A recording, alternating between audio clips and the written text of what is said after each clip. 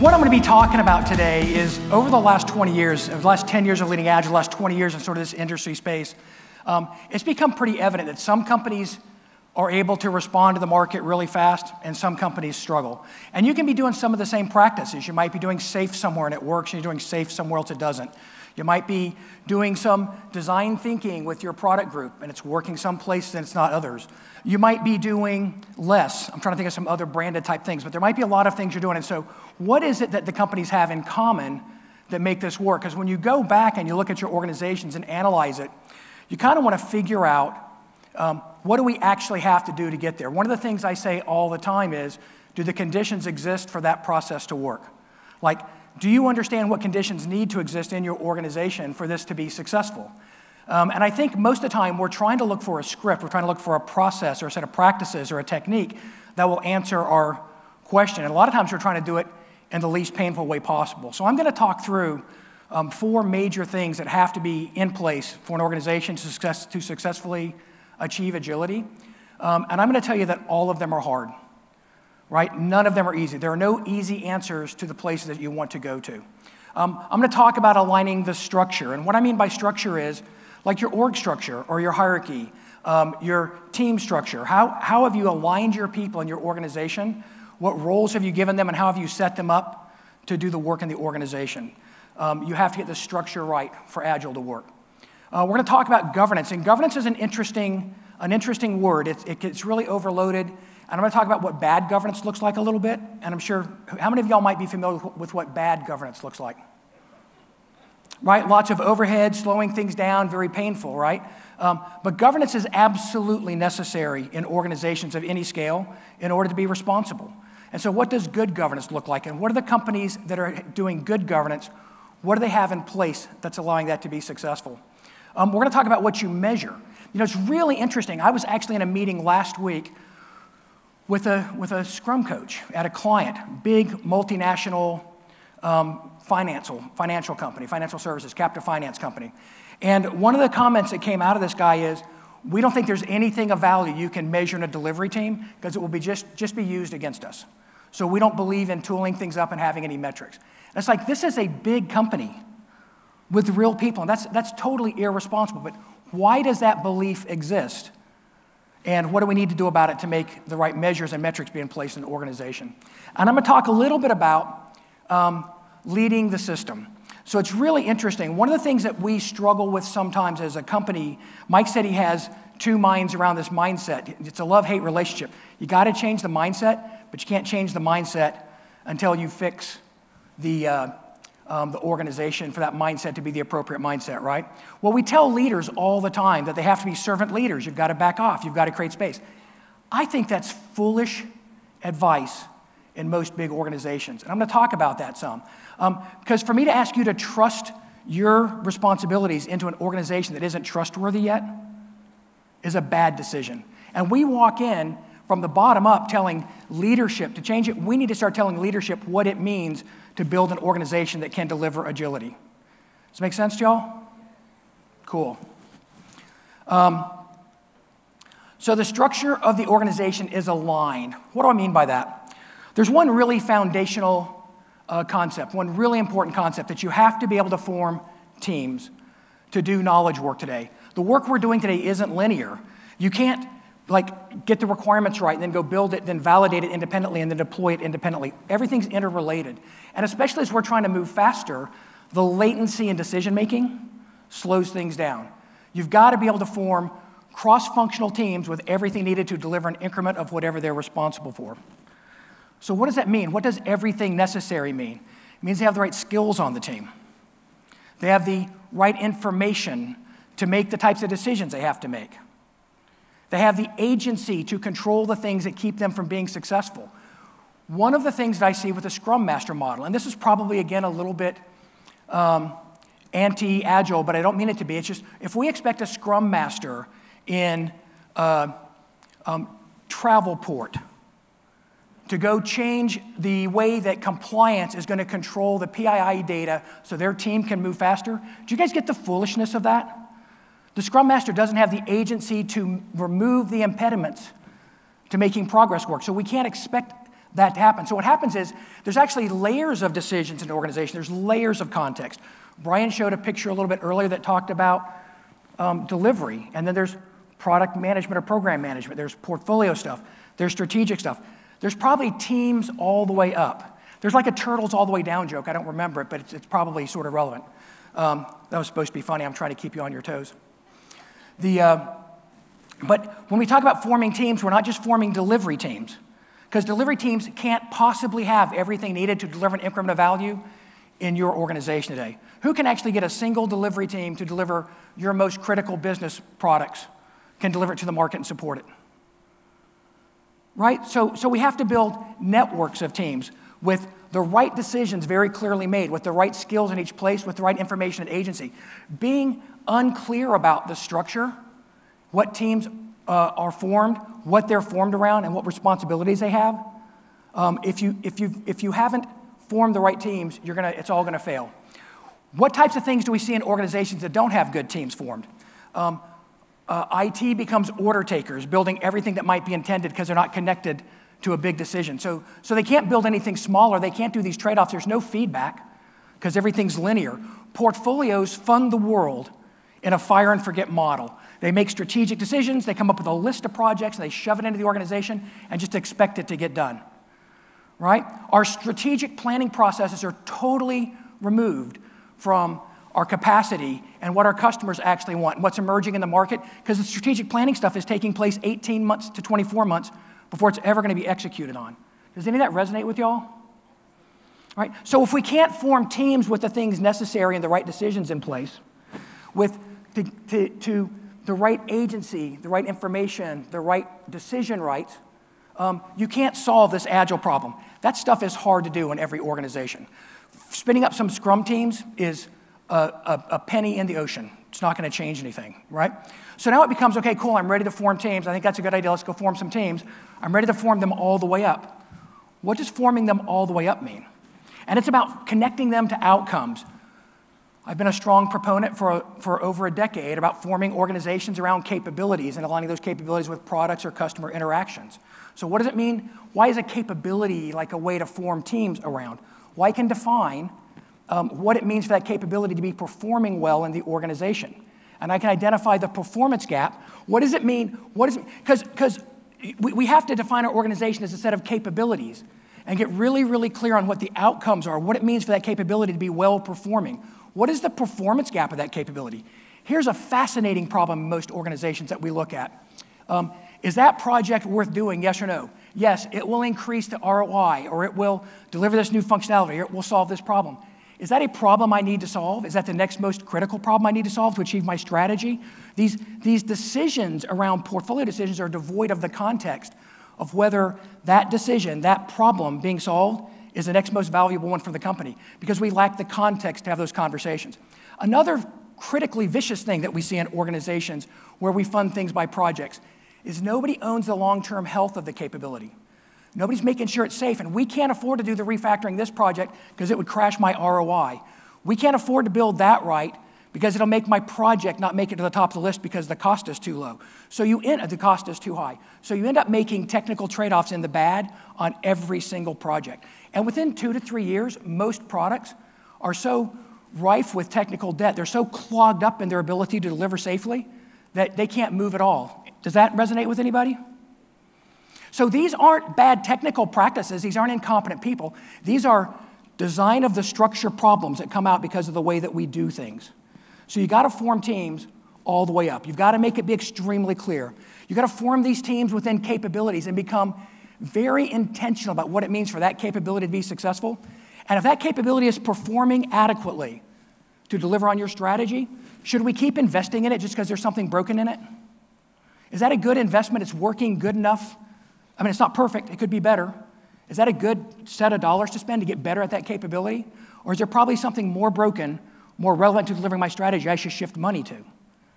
Right? One of the things we do is we form investment patterns and we just peanut butter spread it out year over year over year to the same capabilities. There's got to be a way to be having the conversation around what does it mean to be successful as an organization? What are the next most important gaps for me to close? Somebody has Primerica talked about having a single focusing objective for this year. We're going to add more people. That's our gap. Every dollar you spend has to be able to show how to add more reps. I'm sorry, I don't remember the term, but add more reps to our organization, right? So that's a nice focusing thing. Anything that doesn't solve that problem, even if something that's really broken, it isn't the next best dollar spent. And so it becomes really important to get super clear on your organizational structure, get super clear on what it means to be successful in contact with your customer or the things you're doing to eventually support your customer, and then form teams all the way down that can deliver on it. That's hard stuff to do, right? There's no way to make this agility work without the right structural things in place. Then here's another thing that's really cool. Once I've got those teams and have them aligned, I have to invest in technology that enables those teams to produce value. We see a big failure mode in a lot of organizations that are investing in DevOps or technology or CI/CD or test automation or all of these things, but they're investing either to compensate for the fact they have all these problems because they're project-based, they have technical debt, and they're actually slowing things down with their technology, or they're hardening bad process that will be difficult to get out of, or they're creating new dependencies. Remember when we first talked about forming teams, I've got to encapsulate every single dependency I can?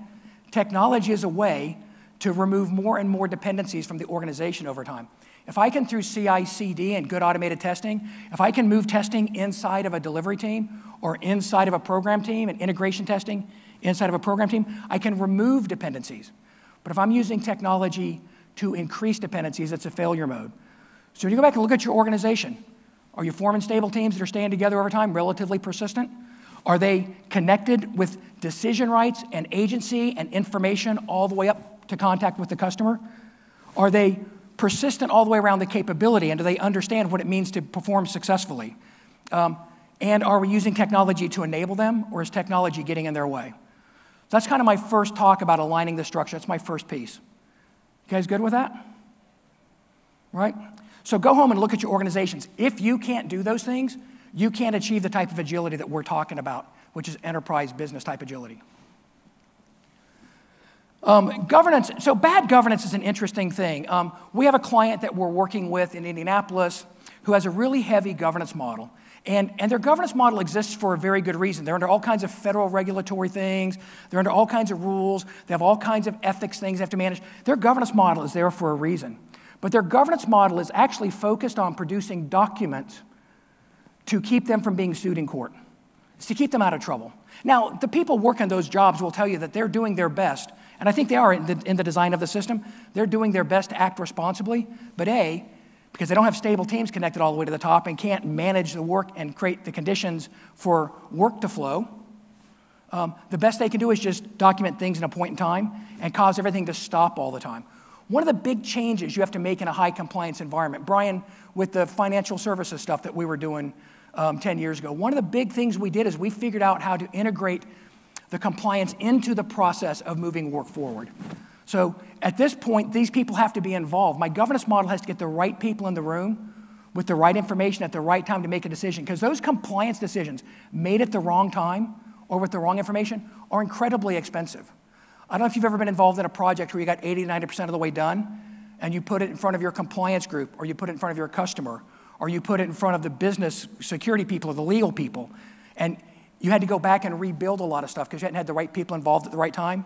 The point of your governance model is to increase the speed of decisions, but not just make them fast in a reckless way, but actually improve the responsibility. That group in Fiserv had the highest compliance scores in audits because they were so intentional about integrating the flow of work together, not keeping them as separate items. So making the work flow, faster decisions, is a key part of your governance model. If your governance model is overhead, in the way, causing problems, not adding value, not making sure the right decisions are getting made at the right time, you probably need to relook at your governance model.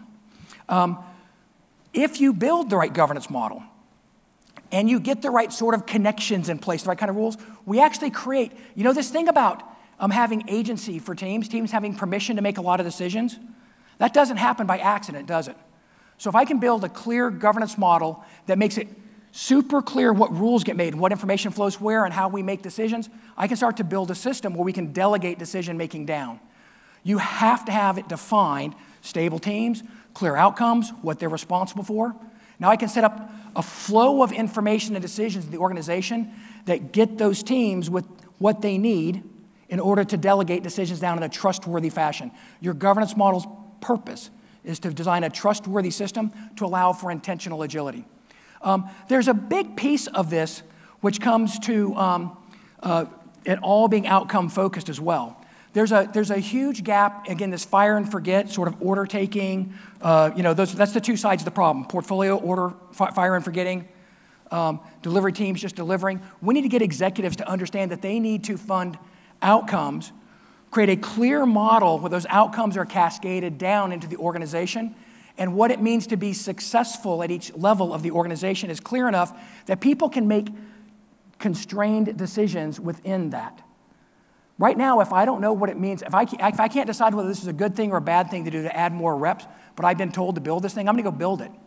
But if I understand why that customer is important and how this thing is going to help them get there, and the Green Sky, Stefan talked a little bit about the innovation that comes out of being able to build the right rules of the game in place, because now the business and customer are talking at the right time with the right information. So they're able to make those trade-offs. So if it's outcome focused and we're having discussions about what we're trying to accomplish, and it's all the way up and down the stack connected to the performance in the market, we can start to make the right kind of trade-offs. Your governance model's job, Brian put a picture up of it, is to make sure the assumptions are flowing down and the learnings are flowing up.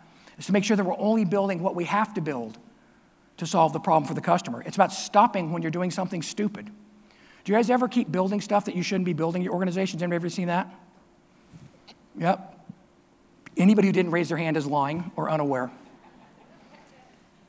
So the point of your governance model is to accelerate the decision-making process, not slow it down, and to make it more responsible in the process.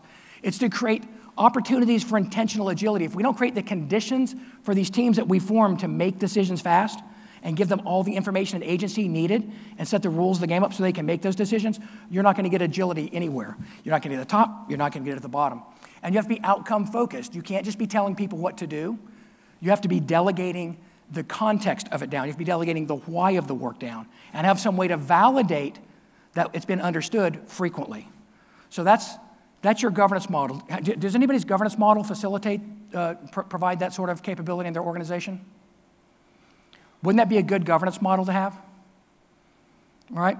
So what's interesting is the governance models we have today are formed to compensate for the fact that we don't have well-structured teams. You can't build this governance model if you don't have the right structure in place, because you can't create the accountability and you can't create the learnings, you can't create the stability for the governance model to work if you haven't built the teams.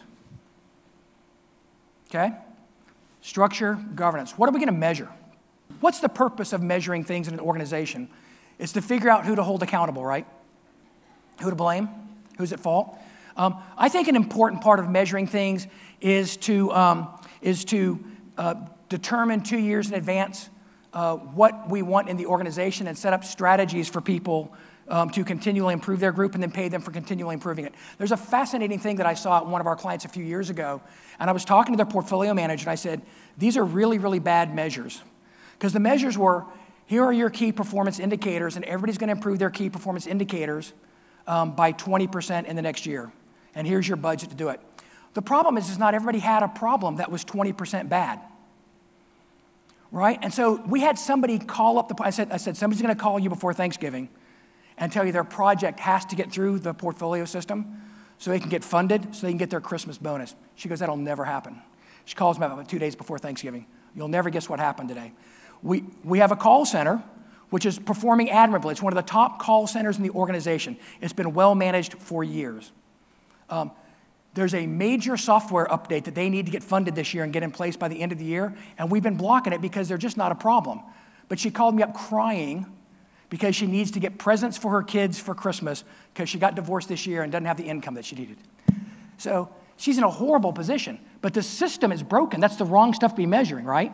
So it becomes very interesting. What we measure has really interesting challenges. We were talking a little bit earlier about in really large-scale organizations, what you measure in the small often has devastating unintended consequences at the top, too.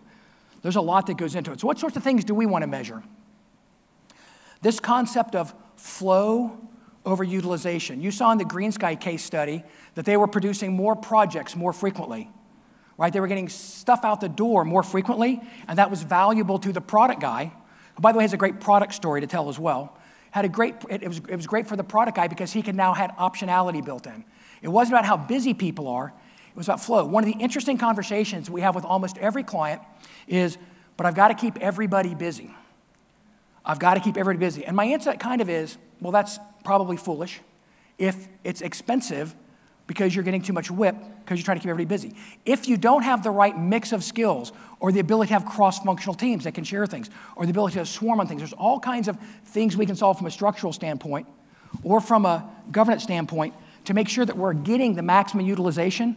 But if I have to trade off utilization over flow, which is more important to me? What do you guys think? Flow. I got to get stuff to my customer faster, right? So if you have the problem of, but in order to keep everybody busy, I have to work on 10 times too many things, what do you think the problem is? Is it a everybody busy problem, or is it a structural design problem? You have too many of something and not enough of something else, right? Or your governance model isn't paying attention to the capacity that's available and sequencing the work to maximize the utilization. But if you're measuring just utilization, and a lot of places are. If you're doing project-based work, it's the only thing to do. I've got to have all my people down this side on my projects across the top, keep everybody busy. You guys seen that spreadsheet? Right? Talk about destroying the ability of an organization to get anything done with any kind of feedback. Done. So you got to focus on flow, and then you have to maximize efficiency within the system of flow. So you got to be measuring efficiency and flow. One of the critical things that we measure from an efficiency standpoint is the health of the capabilities themselves. This thing where I used to get rewarded for finishing my projects, but my technical debt goes down, my ability to support it goes down, my ability to deploy it goes down. All the things outside of the organization that actually matter to the customer, but we're getting our projects done on time, right? We're delivering features really, really fast, but the customer, it's not useful to the customer, or it takes forever to get the next thing in. We have to be able to measure the health of the capability. Creating that capability-based team and creating ownership for that group of people on the capability is how we start to be able to manage to the health capability. Because in a lot of cases, if we were measuring it, but we don't have the right structure in place, or we don't have the right governance model to bring this information, this feedback into our decision making, it doesn't matter if you measure the health of your capability or not. How many of you run a technical debt score on your product? How many of you run an average, a mean time between failure on your products from a customer standpoint? How many of you are running the types of metrics that tell you whether the thing you're delivering to your customer is healthy or not? If you're not measuring it, you can't improve it. And if you're not measuring and improving it, I guarantee you it's not getting better. You guys agree with that? So we got to measure flow.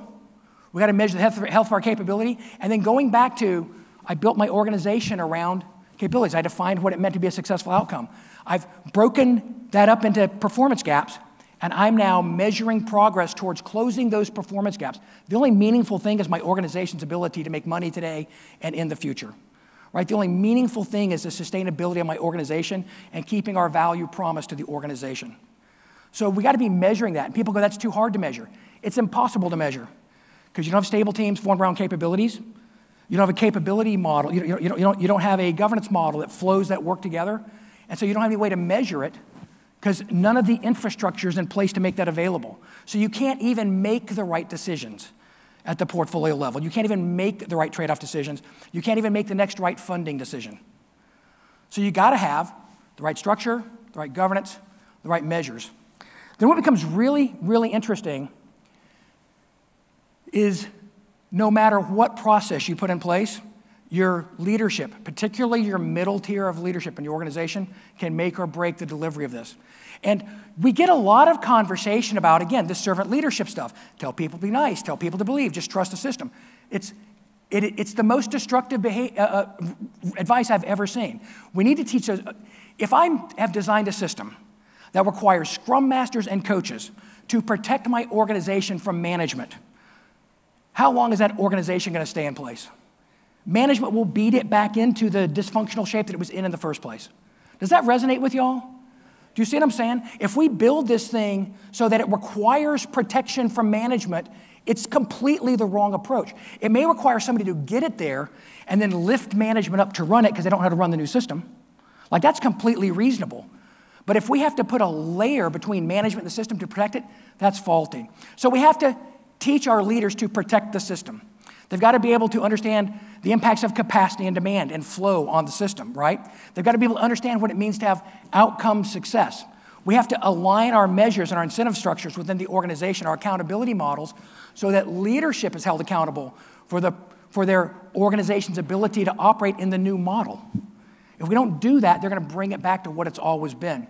We've got to teach them, if they don't understand the performance of the system, they don't know how to improve the system. So there's a constant sort of learning, what does structure look like? What does governance look like? What am I measuring and managing? How does this help me be successful? Man, this stuff isn't hard. I think it's actually very intuitive. If you're on a board and you land it, you go, that's kind of inarguable, that would be better. That's kind of absolutely true, that would be better. That's not, we don't know how to get there. Well, we've got to teach our managers that that's what the system needs to look like that they're running, and then show them how to run the new system. They have to be able to improve the system. They have to be able to understand where the system isn't performing the way that it's supposed to perform and make improvements in it. How do I remove impediments? How do I remove dependencies? What's fascinating to me is the misinterpretation of removing impediments in an organization in most people's interpretation of Scrum. Does that mean going and running a crisis down? Are impediments like an individual block on an individual piece of work? Or impediments design of the organization problems that make it hard for us to operate? Management's job is to remove impediments. It's not to go resource manage and drag people to the crisis and disrupt everything in the organization. It's to go make that problem not happen again. Management's job is to create a trustworthy system that they can delegate into. And it's really fascinating when we talk about managers losing authority, losing power in these new agile worlds. Do you know how much more authority and power and insight they have when they're designing and running the system effectively? How many more people's lives they're improving? How much more value they're creating for the organization? Like in every way that matters, leadership and management has more power and authority in this agile organization I'm describing than they did in their old way of running things. You guys believe that? And so we got to get them to want that. We got to get them to feel that that's what they need and then show them how to go do it because they have to lead the system. If you don't get leadership on board, it doesn't matter what else you do. And it doesn't mean executive leadership. If you get leadership on board and you don't know what to tell them to go do, it doesn't matter that you got leadership on board. So what does a good structure look like? What does the right governance look like?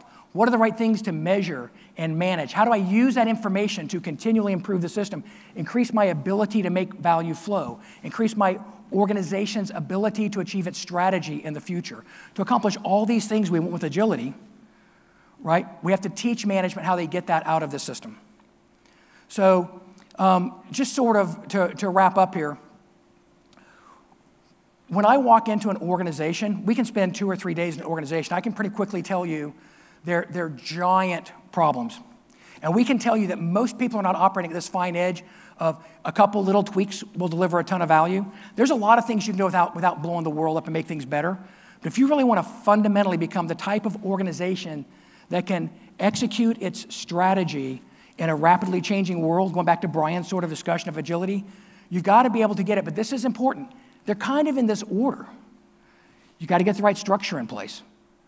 You got to connect all the way from the customer within the capability and get clarity on it, top to bottom. You've got to be able to use technology to enable encapsulation, not to create dependencies, right? You've got to be able then to put a governance model around that organization that maximizes the flow of decision-making, that creates the conditions for agility to exist in the organization. You've got to be able to create the governance within that structure. If you do the governance before you do the structure, you're going to stumble. It's not going to be the right governance model because you're having to compensate for broken team design. Does that make sense? Does that make sense? Once you've got that, now you can start to measure and manage value because you can actually measure the right things. If you're measuring capability performance and you have no ability to impact the backlogs to change the capabilities performance, it's a worthless thing to measure because all you can do is beat somebody up with it. Everything you measure has to be something that you're going to change from. If I'm looking at capability health, I'm looking at performance gaps, we start to measure the right things. Everything you measure has to be something that management can use, that leadership can use to make effective improvements. Otherwise, they're bad metrics and they will backfire on you. They'll backfire on you anyway, so you got to pay attention to them, change them from time to time. I mean, that's just a reality of life. But you got to be, your intent has to be measuring the right things to make the right improvements in the organization. It can't be your velocity is lower than your velocity, so therefore we can't achieve our strategy. It's an uninteresting conversation, right? I'm spending money, I'm making progress towards my value proposition. That's a good thing to measure. And then we have to initially compensate for leadership's lack of understanding of the new system because they've been successful running the world a new way. But I guarantee if you went to them and said, do you care about the performance of the organization? Do you want this adaptability? Do you want this? They want it. The problem is when we go give them models that will never work, go do Scrum at Scale. Just go read the book, do Scrum at Scale, create some Scrum Masters, and you'll be much safer as a manager. That angers me. It does. It's irresponsible. It's taking money. And it's criminal. I love the Scrum at Scale guys. I think they do some really good work. But I think their lens is very much creating safety for the Scrum teams, not creating business value for the enterprise. I think changing the conversation from the top down, as Mike was talking about, that's a critical part of what we need to go toward, is changing the conversation. So we're going to teach leaders what it means to lead these organizations in this new model. So thank you very much.